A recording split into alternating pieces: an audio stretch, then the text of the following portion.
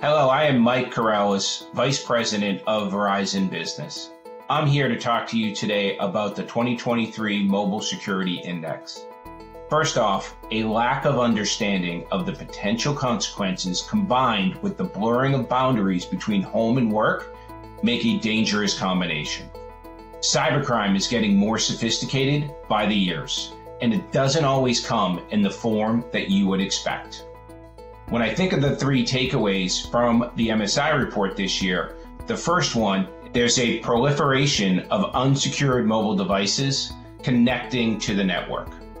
Over half of all companies, 62% that is, have experienced a breach that was at least partially attributable to remote working in the past 3 years.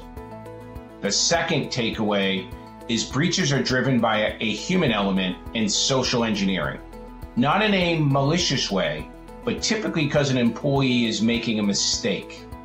So users are 6 to 10 times more likely to fall victim to an SMS phishing attack than to an email attack. Third, mobile security cannot be considered in isolation.